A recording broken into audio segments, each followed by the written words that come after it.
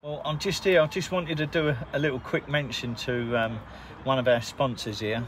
That's Harry Shaw and his company here. This is his freight company, and he's kindly paid for our fare over to the Ukraine when we're leaving Sunday, by the way. Yes. And we've got to say thank you to, first of all, Charlton Athletic. Yes. The only club, along with Erith Town, who've donated all their old kit and stuff, which we're going hopefully to a team called FC Lviv. We're getting it to, and they'll distribute it to the youngsters over there.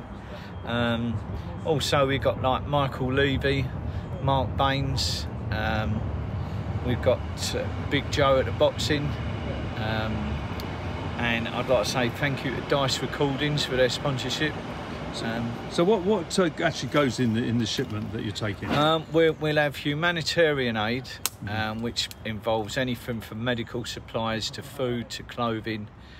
So I'm not sure. I've got to pick it up in Leighton Buzzard, and it's with a charity called Frontline Kitchen. Yes. So we're working with them, and we'll pick that up tomorrow, get the van loaded, and like I said, the amount of people that have chipped in and helped us, because we have to raise about 1,200 quid. Yes. With the insurance on the van, to get there with the fuel, and we'll stop in hotels at night, because we do about 500 mile a day drive. Yes.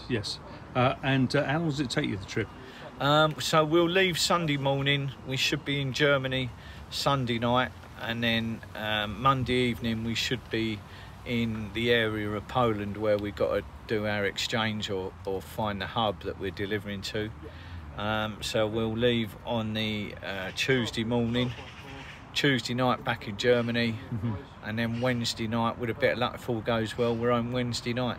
Fantastic. But this is not your first trip, is it? No, this is I think it's our 5th trip now. Yeah. But unluckily for Dave, he was meant to have his driving licence all by now, and he has done the medical, he has done everything he's meant to do, but the DVLA and the civil servants involved are just a little bit slow. It's like processing the asylum seekers. They're on the same sort of schedule, I think. Yeah, absolutely. So he should be driving before 2029, I think. That's good news. Yeah. So how many trips do you think you're going to end up doing? I think this will be our last one. They're quite an exhausting trip to do. Do you know what I mean? It's 4 solid days of hard driving across Europe. And what was your motivation for it? It's just, I'd done it the first time with a friend of mine, and when we got there and heard some of the stories and realised the suffering that the people were being put through. Listen, any war is pointless most of the time, isn't it? Yes. It's just a couple of people's egos, and people want to make money for different reasons. So the innocent people in the middle, like us, normal working class people, are just stuck with the results of it, and they take the brunt of it. So we're just helping them out the same as we would hope someone would help us out here. That's all it is. Fantastic. So does Dave enjoy the trips? Dave loves it. He's good company all the way. He does make me laugh. He will entertain me. Yeah. And he's chief cameraman on this trip. Oh, fantastic. Yeah, so we get to see some footage, yeah? He's the season reporter on the ground all the way across. That's brilliant. Well, best of luck with the trip, Brendan. And as I say, thank you everyone involved, to all the sponsors who've helped me.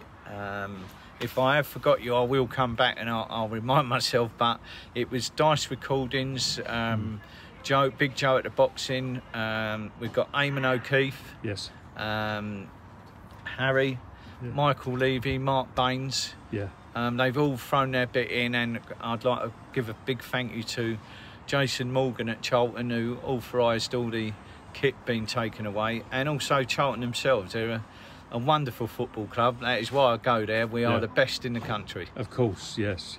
All right, best of luck, Brendan. Cheers. There was one other sponsor that I just genuinely couldn't think of at the time, but it's Mr.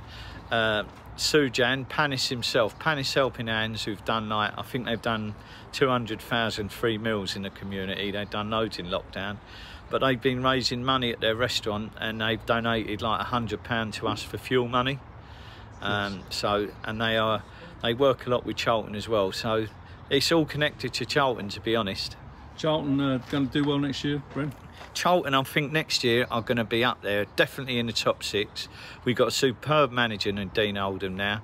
A really good manager, people's manager. The fans are behind him. Hopefully now with the takeover going through, and they just look to him, they just need to invest some money. You've got the right man to manage it, and the fans will be behind it. We start winning a few games at the start of the season, you'll get the fans back.